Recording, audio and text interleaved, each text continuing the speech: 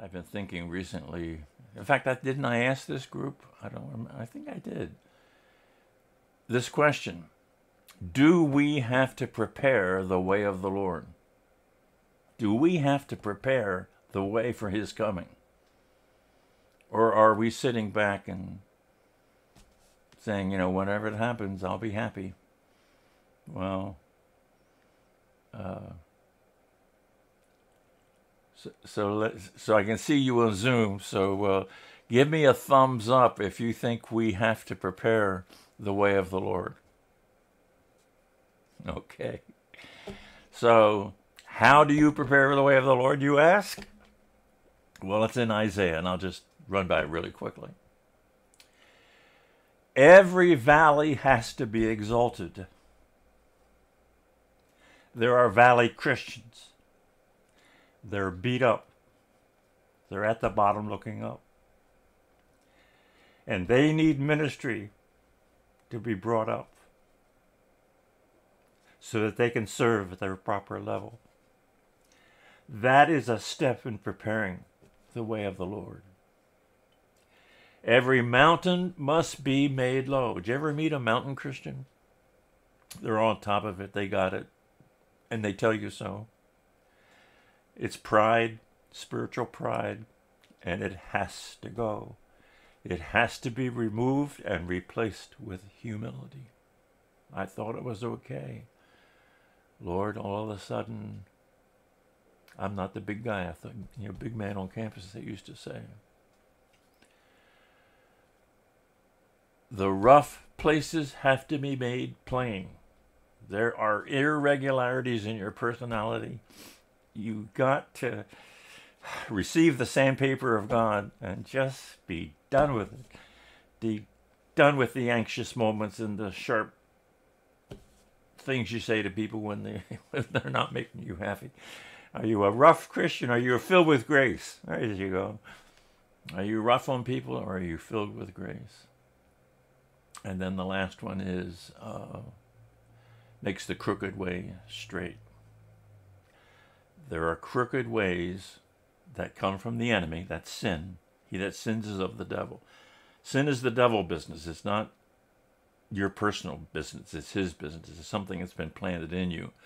And we need to be cleansed from it. We need a bleach, so to speak. And the blood of Christ does that for us.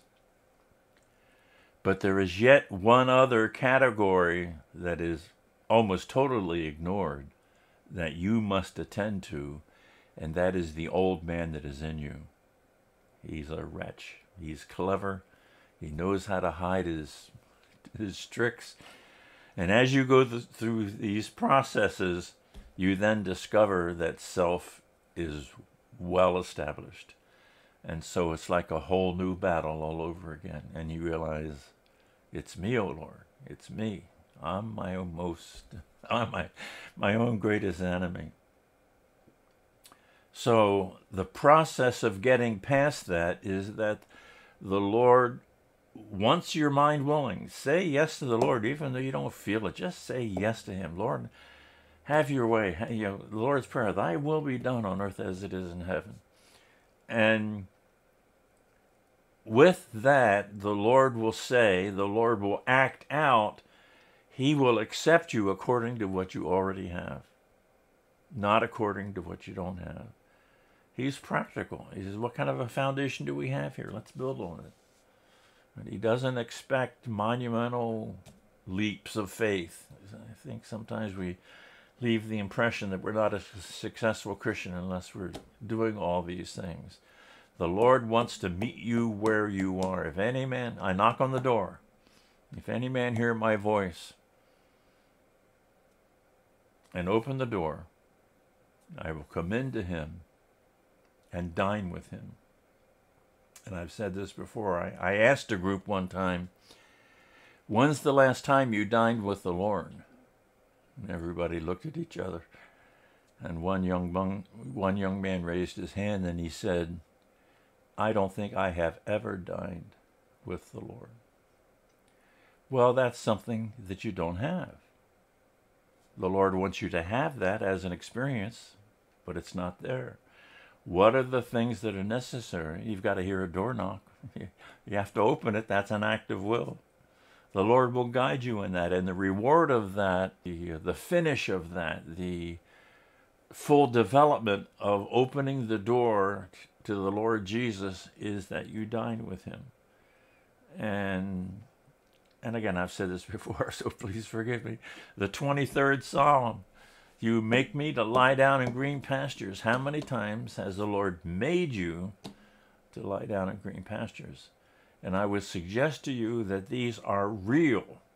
It's not allegory that we, I don't know, delight in. Oh, isn't that a wonderful way to talk about this?